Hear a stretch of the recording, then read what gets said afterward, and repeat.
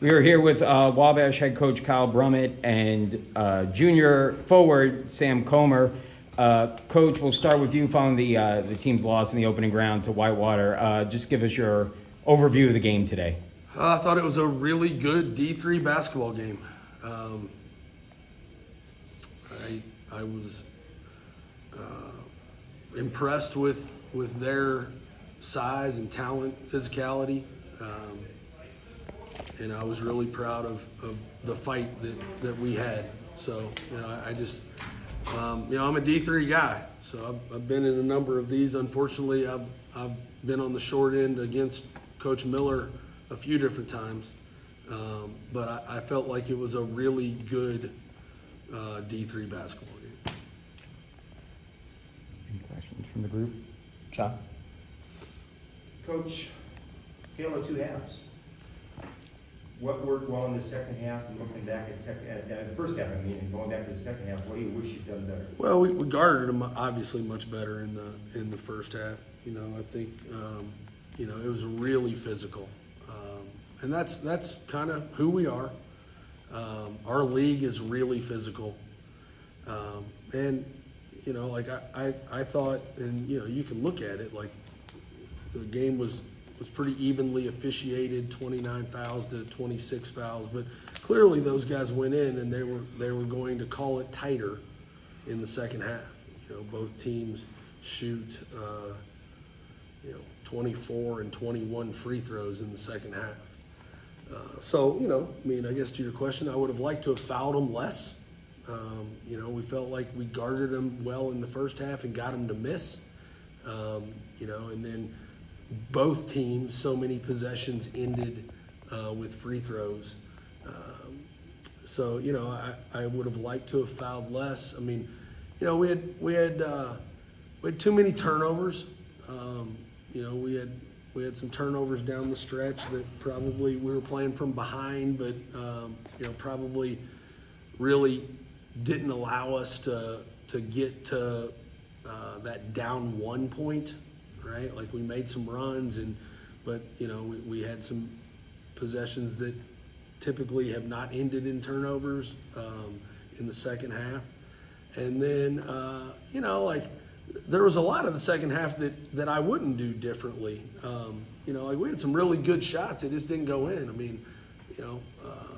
Obviously we had 4 guys in double figures. Shippert was 9. That's been a recipe for success for us. We just can't give up 90 points. So, I liked a lot of what we had going. We've got some tough guys. We've got some good players. Some of them are going to have a little sleepless nights. They're going to feel a little bit what the coach feels at times because we had some good shots that didn't go in. But that's what makes it so great. If you're really invested. Even the agony, you learn to love it. Sam, coming off of what Coach just talked about, you had a good tournament run last year. You make the tournament this year. How has that made you a better player, but how does that also drive you to get back here again next year? Yeah, coming off last year, people didn't really know what to expect this year from us, but everyone this summer was working jobs, and after their jobs they're going into the gym, they're getting in the weight room. So I think everyone just put in the work after last year, and you can obviously see the translation to it this year. And we just touched on that in the locker room, like we got to push each other again this off season to ensure that we get better and improve as a team so that we can be back here next year with even bigger goals. Sam, follow-up. If somebody had walked onto the court after your first practice in October and told you you'd be 21-7 this year, win the North Coast tournament, and come back to D3, and be ahead 33-30 in the first game, you probably would want to have that person committed, right? If I'm being honest, I don't know if I would have believed him at the time, but yeah, we just continued to work and take what the coaches gave us, and I think we're establishing ourselves as a legit program in D3.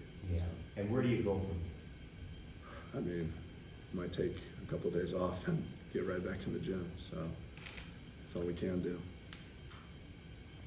Coach, this team, from some other coaches, has been described as a team that believes they can win any game, and you saw that again today with the way they battled back to try and get back into this game.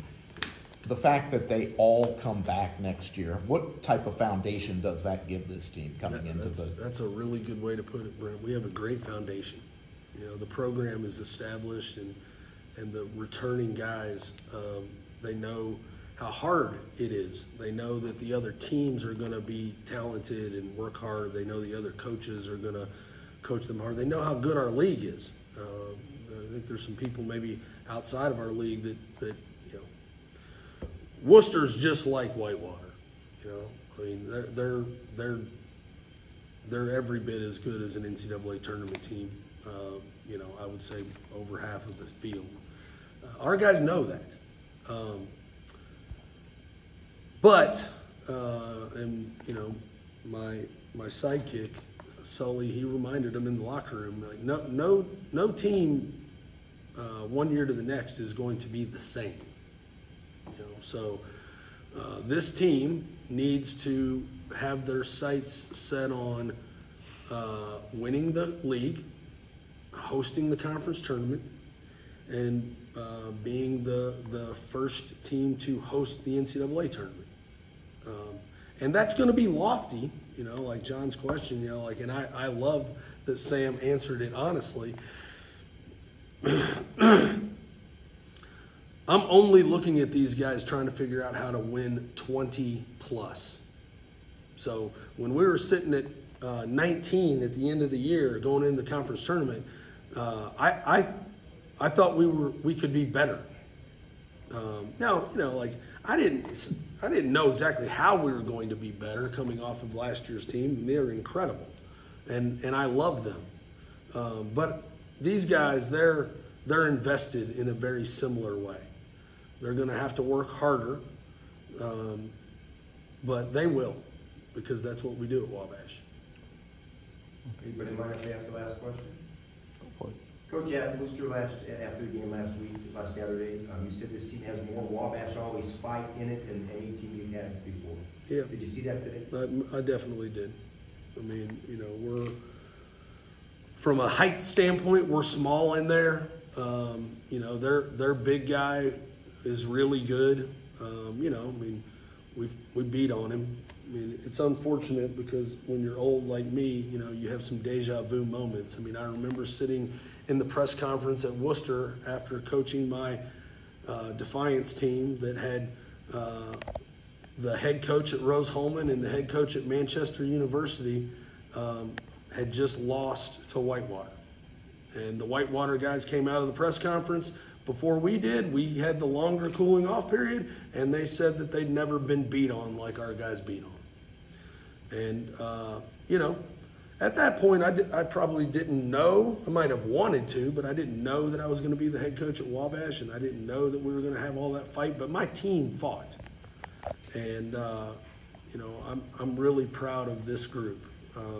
Last year's group had more talent than probably any Wabash team ever. And, you know, like I love my alums. I love my 82 team. You know, Pete was a big monster. We would have had to foul him too.